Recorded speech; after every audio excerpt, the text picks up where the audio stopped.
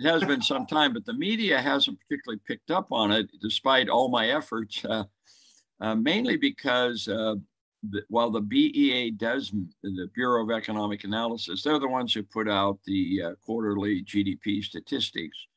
So they release GDP, but gross output is kind of buried in the press releases that they put out. It's after they talk about GDP, and they actually don't release it until the third estimate of GDP. And then down in the copy, it says, by the way, there's this statistic called gross output, GO, that measures spending at all stages of production.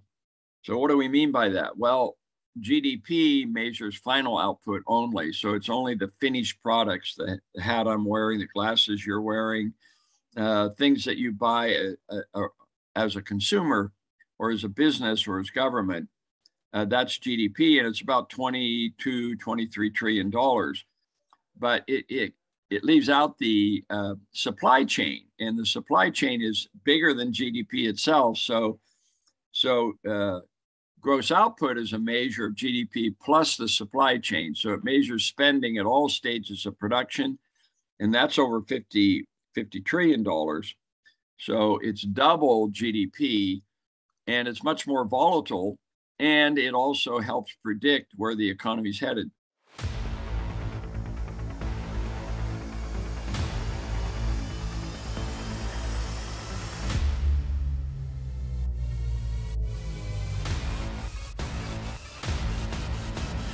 Welcome to the Wiggin Sessions. I'm Addison Wiggin. I'm your host. Today I have with me a good friend, Mark Skousen, Dr. Mark Skousen. And really what I want to do today is catch up with him on a lot of the projects he's been working on. Well, first of all, welcome, Mark. Thank you for joining me. It's your birthday. Happy birthday.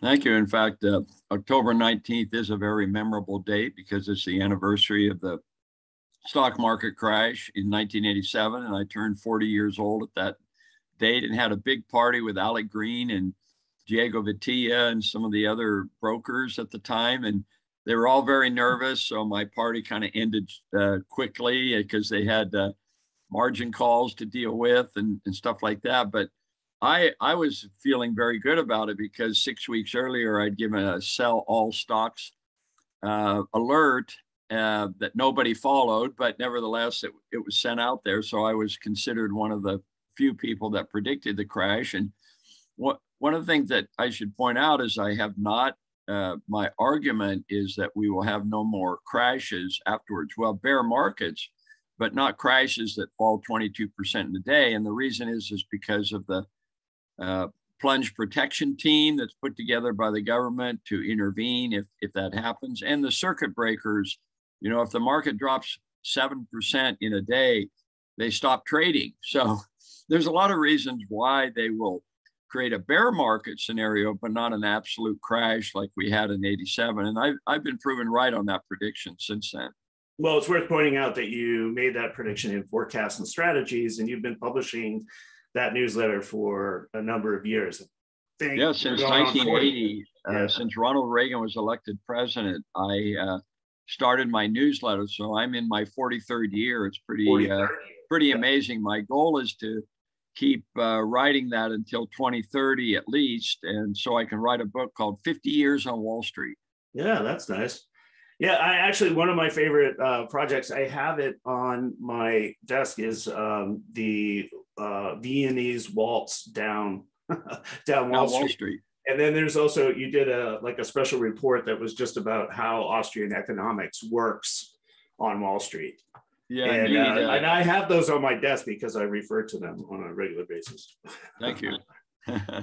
But all right, so Forecasts and Strategies. You were also just named to a chair at Chapman University. Why don't you tell me about that a little bit? Yeah, I've always had one foot in the academic world. I have a PhD in monetary economics at George Washington University back in 1977. So, in addition to my writing my newsletter, Forecasts and Strategies, I also have been a teacher at universities or colleges. I've taught at Rollins College here in Winter Park, Florida. I've taught at Columbia Business School and Columbia University, Barnard College up in New York. Taught at Sing Sing Penitentiary for 10 years as part of Mercy College with my wife, Joanne. And now I have this position at Chapman. I got there in 2014, teaching at Chapman University, which is a small liberal arts college, now university, that Jim Doty was responsible for making it a success. It was a small liberal arts college, and then he made it a university. He got Vernon Smith, the Nobel Prize economist, to come there. They have a business school, they have a film school, they have a law school. And so I was made a presidential fellow, and then Jim Doty was trying to create a chair for me, and finally got Ron Spogli, who is a ambassador to Italy under George W. Bush, and then runs a hedge fund. And through the hedge fund that they created this chair. So it's called the Doty Spogli Chair, Endowed Chair of Free Enterprise. And they appointed me the first chair. So I'm thrilled with that opportunity. So I'm on both sides of the continent, if you will. I have a home here in Florida where I am right now. And then out in California, we have a home, and my wife and I teach at Chapman University with this endowed chair. So I'm thrilled that an adjunct has done well. Well, you know what? I want to congratulate you. I have done so by email, but this seems like a good opportunity to congratulate you and have a lot of people pay attention to all the work that you've done up to this point. And we're going to talk about more things.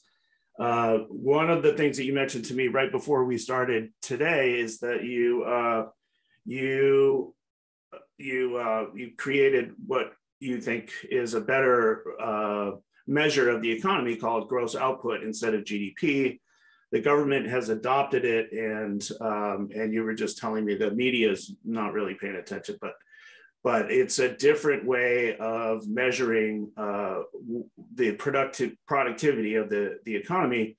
And the last time you were on the Wiggin sessions, we talked about it, so you kind of explained it, but if you could just give us an update on what's happening, because I think it was like maybe May or something that we talked, and the government had just adopted that measurement.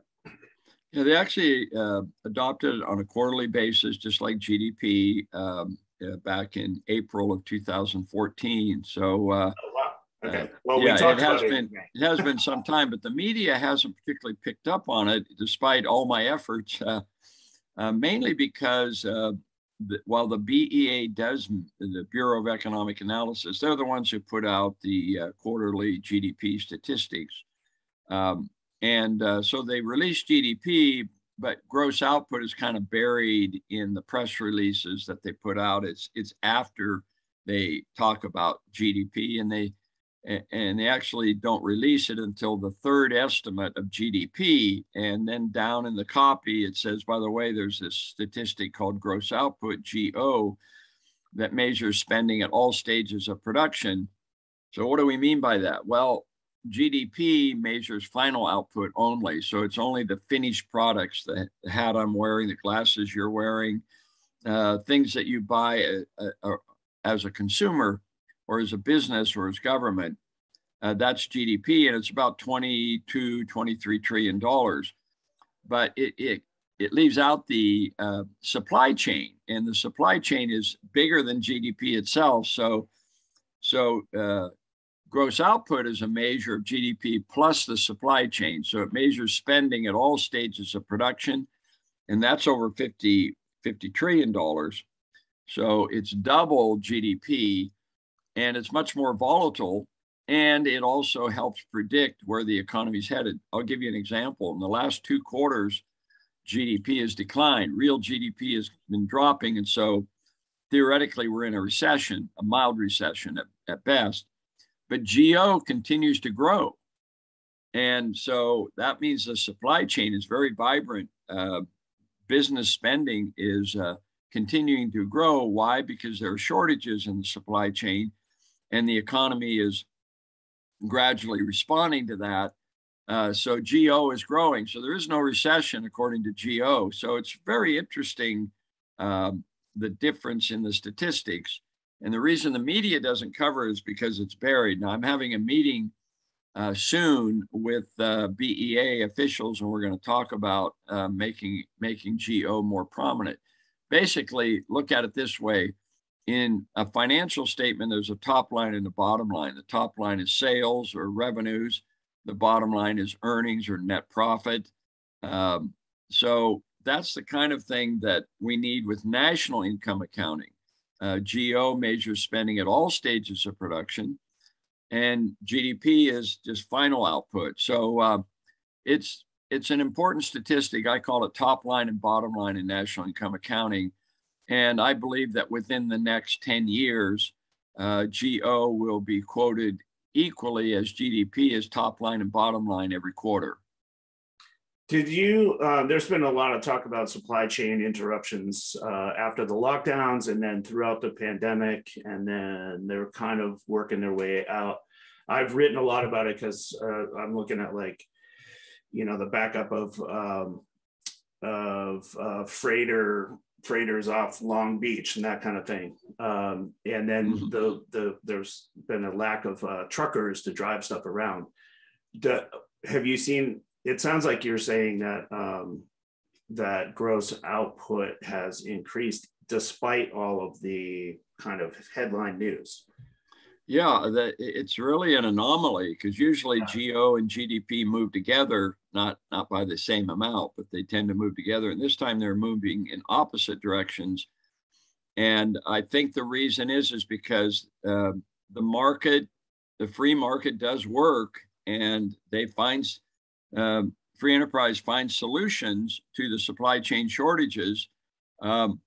It's gradual, but the fact that it's happening suggests that that business spending is doing much better than consumer spending, and the problem is gradually going away. But how? I guess I'm wondering how GO like measures that. If you could just kind of be specific about it, just I'm trying to understand it myself, so it'd be helpful if you could give an example. Yeah, if it's gradual, then what numbers are we looking at? In other words, the shortages are still there, but they're being reduced, gradually reduced, and the market is solving this problem. So that's basically what we're saying. So whether it's shipping, transportation that you mentioned, whether it's manufacturing, getting this paper you need for print, you know, there's this huge shortage on paper, as you know, for the printing of books. And that's gradually shortening as well. So instead of 6 months, it's now 3 months. Those are just some examples of the kind of thing that's going on. The shortage in chips, for example, is gradually being solved. And that's the way to look at it. If you look at every one of the categories, and they break down these categories into like 34 different categories of agriculture and manufacturing and technology and so forth, the shortages are being reduced, which means that the market is expanding to solve this problem, and it's moving much faster than final use. Supply chain interruptions have been blamed in large part for some of the inflation. Obviously, we have government overspending during the pandemic and low interest rates leading up to the pandemic. How much do you account supply chain interruptions for the inflation that we've been going through for the last 2 years? Yeah, no, and that's what has incentivized free enterprise to solve the shortage problem, is because prices have been increasing faster in the supply chain up until recently. Now they're starting to come back down. So that's a good sign as well, that the supplies are coming into the marketplace. And so GO is basically predicting that there is a strong recession is certainly around the corner. I don't think we've reached it yet. And I also think prices are starting to weaken a little bit. That is, price inflation, I think, will be coming down. Because if you look at Fed policy, they're not only raising interest rates, but the money supply is not growing like it used to. So they are squeezing the money supply as well. Those are two indicators that, with the lags that Milton Friedman talked about, 6-month lag, usually 6 to 9 months, that's when you get the effects. That's when you get the recessionary movement. And so that's where we're headed. My personal opinion is that the Fed will panic at one point. There's going to be an emerging market debt crisis because everything's paid in dollars and the dollar is strengthening. So that's a sign that I think, like 1982, when we had the Mexican debt crisis, that's when Paul Volcker reversed his policy and went from tight money to easy money, and the economy recovered, the stock market recovered, the bond market recovered, and so forth. That's what I expect in 2023. But you're saying that that's going to happen after a recessionary period because of the lag. They're tightening now, and one of the ways that they tighten, right, is by reducing market purchases of treasuries, and at one point they were even buying equities, right? The Fed. Well, no, I don't think they ever bought equities. They bought mortgage securities and treasuries. Those are the only two that I'm aware of. They certainly have the power to buy equities, but they're selling now, right? They're reducing their quantitative easing, their assets on their books. It's very slow, and I don't think they're going to come near to reducing it substantially, but they're selling rather than buying government securities. So that's another sign of tightening. Yeah, and so what you were describing before is when they have to change their policy, and they actually release it in their minutes, and they explain what they're doing. A lot of the press, anyway, and I've even used the word myself, is the Fed pivot. That's when they're going to make a change to their tightening policies. And you're saying that we're going to. I'm just trying to get this right, if I understand it. So you're saying that we're going to go through a recessionary period, but that at some point they're going to have to ease up again. Yeah, that's exactly. Really the only tool they have, right? Yeah, and that's like 1982 when the Paul Volcker, same thing, when he pushed rates up to 21%.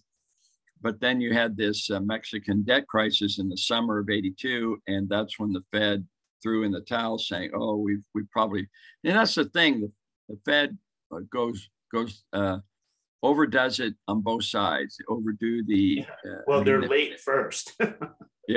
Yeah, exactly, and unfortunately, that's not changed. I asked people, I say, are we ever going to get a Federal Reserve policy that is stabilizing, that doesn't go overboard, that just steadily, Milton Friedman made this point that sound money, you want a system where the Fed does not engage in easy money, then tight money, then easy money, then tight money. How about just stable money? And he believed that increasing the money supply at a steady rate. The problem is we don't know what the money supply is anymore. So then they focused on interest rates, and now they focus on quantitative, on buying and selling of financial assets. So the Fed is they're struggling to get to a position where they can just be a stable policy and people can ignore the Fed. And we haven't. If anything, it's gotten worse, not better. Yeah, and it's become a public institution too. Like the minutes, just writing about the financial markets, the amount of attention that is put on Jay Powell, Janet Yellen before him, it's crazy. I've been doing this for like 30 years. You've been doing it much longer than I have, but the amount of attention that is paid to the words that come out of their mouths has. And it really didn't help that Ben Bernanke was given the Nobel Prize. I thought that was a major blunder. Well, it's kind of weird, right? give it to a man who oversaw the greatest financial crisis we faced since the Great Depression. And they're giving him the Nobel Prize because they think he did a good job. Well, he not only helped it happen because he, as Fed chairman, he and Alan Greenspan, both of them allowed the subprime no-doc loan crisis in the mortgage securities and AAA report. I mean, you look at all of that sort of thing and you say, what in the heck was going on? And then Ben Bernanke is the one who started with the quantitative easing and the buying of assets.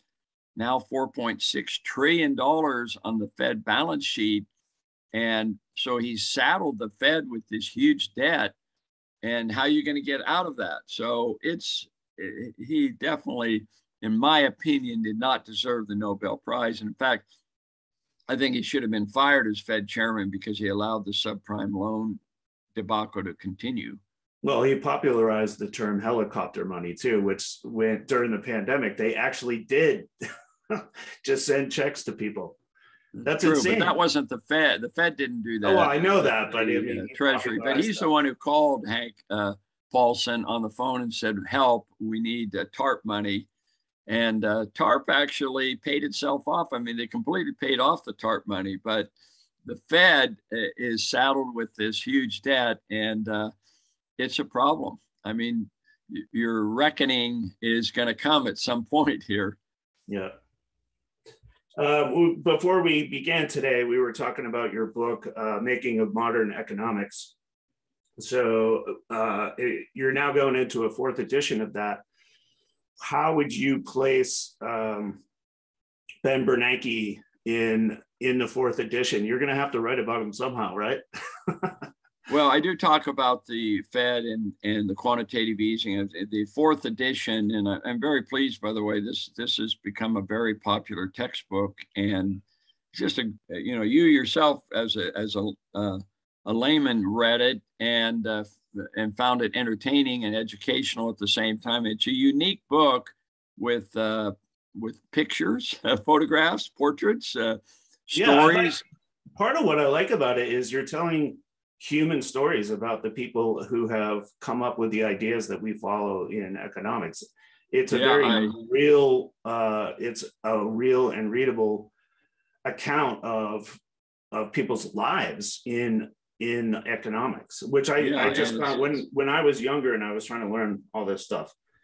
Not that I know anything now, but when I was learning about it, it was really helpful for me to learn about people's lives, and I was impressed at the time. I'm pretty sure I didn't even know you at the time, but when I was reading, I was impressed that you were able to collect the details about people's the economists' lives that you did, and I still wonder to this day how you did that.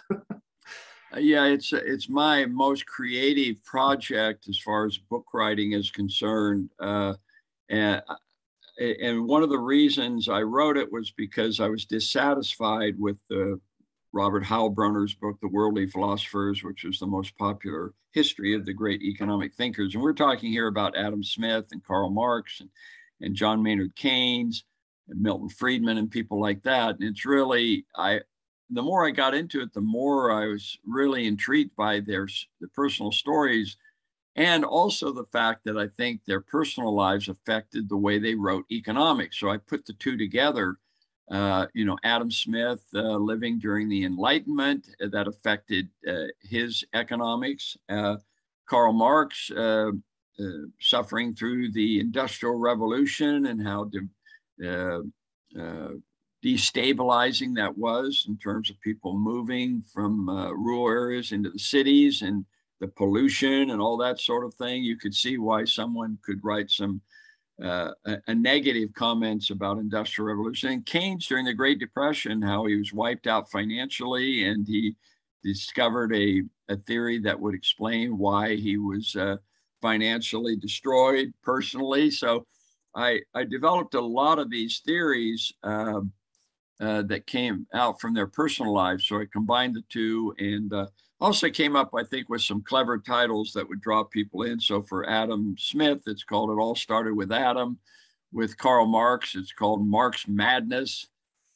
based on March Madness in basketball. Yeah, very readable. The Austrians were called out of the blue Danube. And Milton Friedman's was called Milton's Paradise, and Keynes was called the Keynes Mutiny. So there was lots of fun titles and storytelling and pictures and stuff. And by the way, if people are interested in getting a copy of my book and others at a discount, I do have a website called skousenbooks.com that people can go to, and they can order all of my books. I autograph all of my books. I sign them, and you can get them at a discount over the retail price, which is often rather high when it comes to textbooks. skousenbooks.com. Correct. So I'm going to spell that out because it's interesting. SKOUSEN books.com. Right, skousenbooks.com. All right. I want to ask you, you brought up earlier your project at Sing Sing, and you and I were communicating by email probably, I don't know, 6 weeks ago or something, and you were talking about the success that you had. I think one of the students rang the bell at the NYSE, and or yeah, Sean Pica. Yeah, and I was just intrigued that, like, I've known you for a long time. We've met at conferences and we've spoken at podiums at the same time, and you're doing this at the same time. Like, I didn't know about your work with Joanna at Sing Sing prison, so I was just fascinated. So if you want to extol your, you said that you're very proud of the work that you've done there, so I'd like to hear about it. Yeah, this was. I was president of FEE, that's what got us to New York, Foundation for Economic Education, the oldest free market think tank. And that lasted a year because I was not very good at fundraising. And then after that, I started teaching at Columbia University, Columbia Business School. And then this opportunity arose through my wife. My wife was the first one involved with Sing Sing Penitentiary. This is a state prison, rather notorious. Because it's a maximum security prison and people are in there for murder or worse. But they had developed a rehabilitation program through Mercy College where they would get a college degree in psychology and sociology and so forth. And they needed an economics professor. They needed someone to teach economics. And so my wife volunteered me. She teaches English and writing at Sing Sing. So for actually about 12 years, my wife and I would go a couple times a week to Sing Sing, which is up the river, as the phrase goes. It's right on the Hudson River in Ossining, New York. And we entered this prison, and you had to go through 5 lots to get into the classroom. And there we would teach for several hours twice a week, college courses, Joanne English literature and writing to improve their writing style, and me English or economics and business, so that when they got their college degree from Mercy College, they had a big graduation ceremony and they had big name speakers do commencement addresses, and so they would have. They had Warren Buffett there one year. That's my chance to meet Warren Buffett because his sister Doris Buffett was a big financial supporter. And by the way, all this, the Sing Sing program was through a nonprofit called Hudson Link. And Sean Pica, who appeared ringing the bell in the New York Stock Exchange, is a former inmate. And so he came out after having been in prison for 20 years for murder. He graduated from this program, and so there was no government money involved other than the prison itself, and so lots of people were helpful in that, and we basically volunteered. We were paid a couple $1,000s to teach, but it really wasn't much money, so we were volunteering, and it was just a tremendous opportunity to teach free market economics to inmates, and it was really a very enjoyable experience to see how these men who, as young men, had made a mistake, they recognized their mistake, and here they were getting an education. They also had a ministry program, which I think was very helpful, so that they could see the error of their ways. And the recidivism rate is dramatic. It's only like 3% return to prison after this college degree program. Yeah, I was struck by that comment. You mentioned the recidivism rate compared to like the general population in prisons around the country. It's like dramatically improved because people are they're learning how to be citizens, really, right? Yeah, and they're learning a skill so that when they get out, they don't have to deal with be a drug dealer again. Yeah. So there were a lot of things that were the college degree program, the ministry program, everything really helped, because the recidivism rate normally is, after 5 years, it's like 67%, something like that. They end up back in prison again. Yeah, but recidivism means they do something bad again and get busted and go back to jail. Exactly. My son is actually, my son Tim, who's a movie maker in Utah, he actually did a documentary called 0%. At the time, the recidivism rate was 0%. And then HBO picked that up and called it the University of Sing Sing. So there's been some publicity about it. And of course, when you see Sean Pica of Hudson Link ringing the bell of the New York Stock Exchange, you know they've arrived. And a lot of state and federal institutions are now getting involved in college degree programs, and it's good, although I don't believe federal money or state money should be used. It should all be volunteer contributions. Mm-hmm. But in any case, there does seem to be, this is a big success story in criminal justice. Yeah, that's great. I'm really proud of you for doing that. You and Joanna, you guys have done phenomenal work, in my opinion. How would you compare the inmates to the attendees to Freedomfest? Normally, I'm comparing them to students at Columbia University, and by the way, I would put them. A lot of these kids, they realize their mistake, and they were bright. They are bright kids, and they graduated with very good degrees. We have had a couple of inmates who have graduated and are now citizens, free from prison, and a few of them have attended Freedomfest. But Freedomfest is, I tell you, what we've tried to do at Freedomfest. My idea, the thing got started in 2000, and actually got started when I was president of FEE.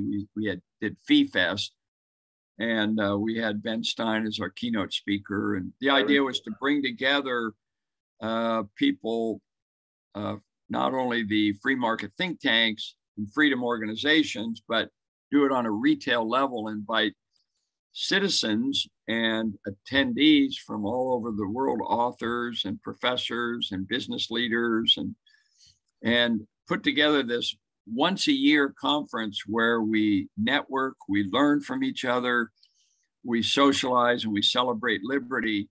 We all live busy lives, but can we all come together just once a year for 3 or 4 days and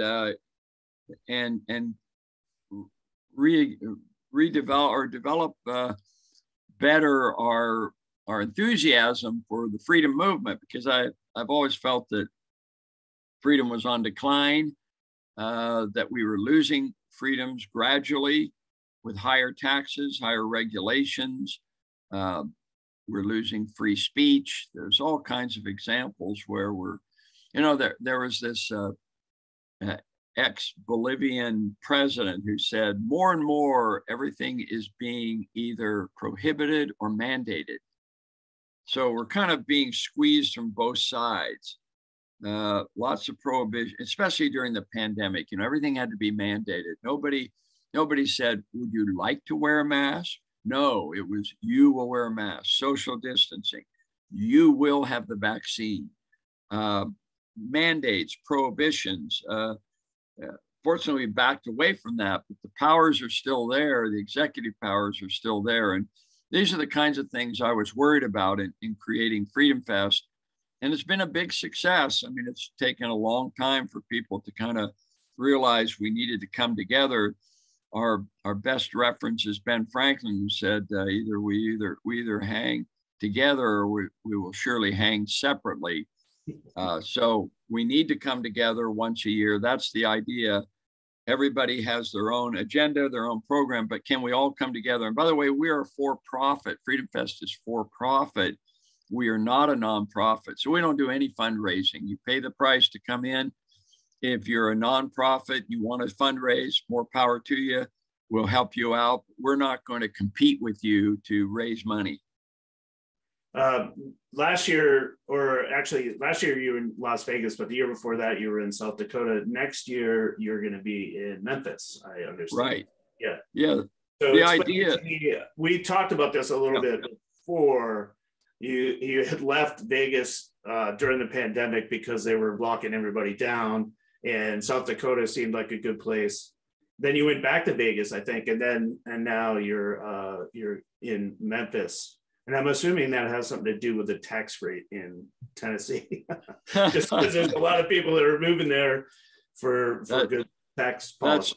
That's true. But basically what we've decided, we used to, Freedomfest, when we really got started again in 2007 as a for-profit event, we decided to have it every year in Vegas because they were the most libertarian town, and they had the cheapest rooms, and the flights were nonstop from all over. And so there's a lot of reasons why we wanted Vegas, and Vegas has really improved their image with 5-star restaurants and hotels, their entertainment and so forth. It's not the seedy town that it used to be.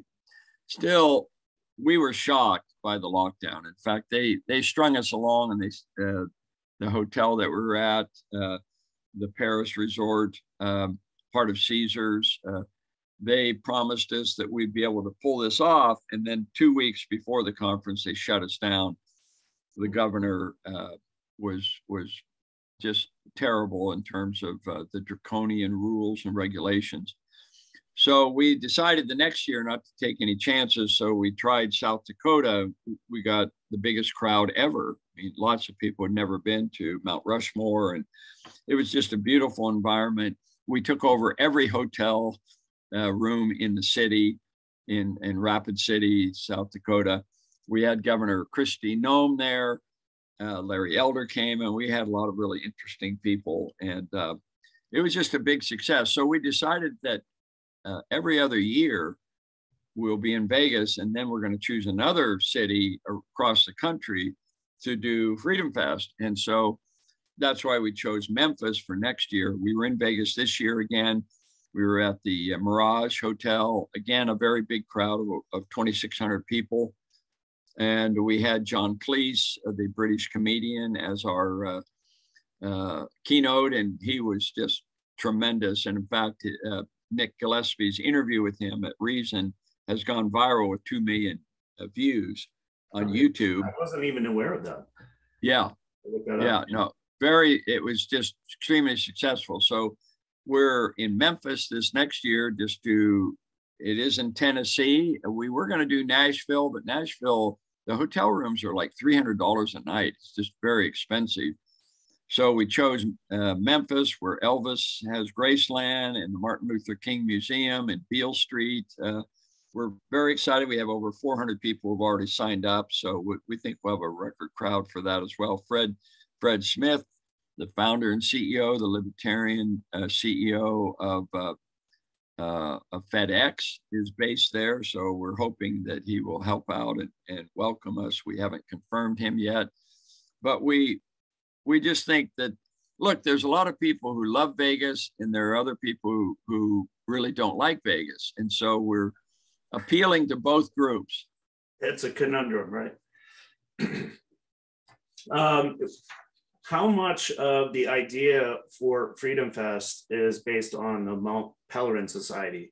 I wrote to you that I was jealous that you went to their meeting actually, we had to postpone this talk because you were on your way to the Mount Pelerin Society. I think a lot of people who are either reading or listening to this won't know what that is.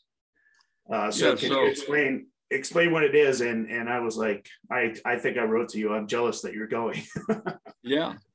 So it's one of those exclusive groups by invitation only, as a membership. Mount Pelerin Society is a international group of economists, of political thinkers, authors, professors. You can be invited by a member to come. So if you wanted to come, I could arrange through my membership to have you come as a guest. And after a guest and appearing a couple of times, you can come up for possible membership. So it's very different from Freedomfest. I mean, Freedomfest is more open. Anybody can attend as long as you pay the price. But Mount Pelerin is a private meeting, similar to Davos, for example, World Economic Forum, except the World Economic Forum is much bigger. We usually have several hundred people. We had 400 people at the meeting in Oslo, Norway.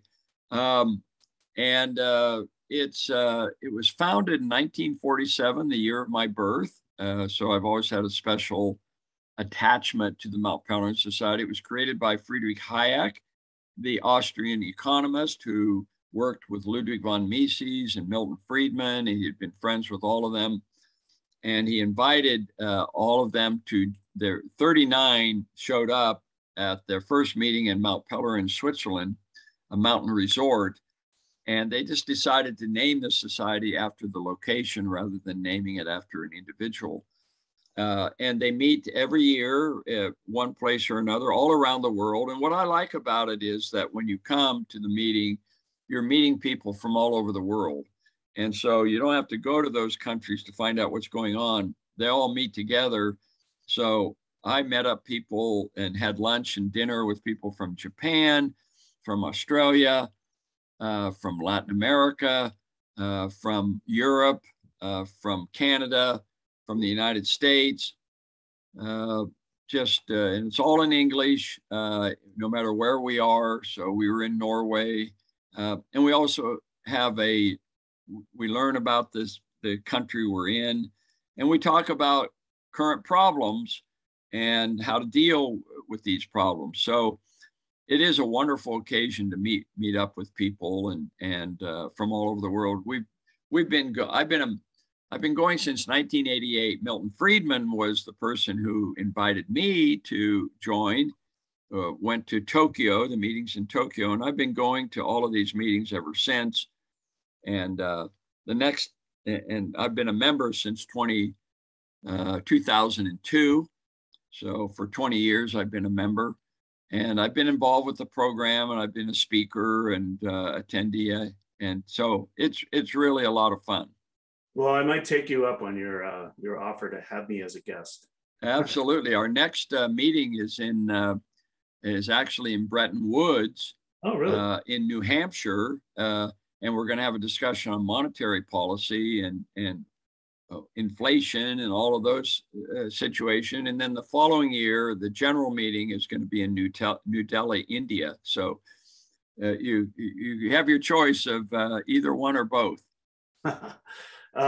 It's appropriate for Bretton Woods, obviously, because Hayek, like his motive for the first meeting of Mount Pelerin was because the World War II had just concluded and Bretton Woods had just started, right? No, the Bretton Woods Agreement was actually in 1944, so it was right. Actually, but so it was like a couple of years later, and the way I understand it anyway, I never met him, but Hayek was obviously a big influence at Cato, where I worked for a number of years, and put together the forums in the Hayek auditorium.